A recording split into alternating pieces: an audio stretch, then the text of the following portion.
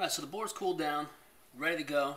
A couple different scrapers. There's many shapes and sizes. I have two. I have a small triangular one. I like this one in particular because it has a cool notch in there, which actually, believe it or not, serves a purpose. Remember that. We'll get back to that a little later.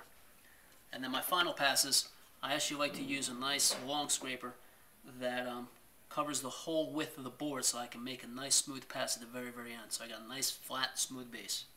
Alright? You don't have to use a very steep angle. I will probably go around maybe 50, 60 degrees or so, give or take.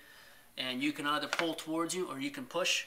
I will start with the pushing technique and just make nice long passes across the whole base. Or part of your base. You're not going full length yet. I'll do that at the end.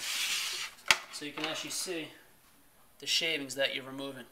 Alright, you're not removing a lot every single pass. You just want to get down a little bit every single time.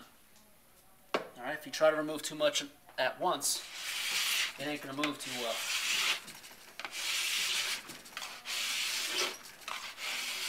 Alright, so just keep working it,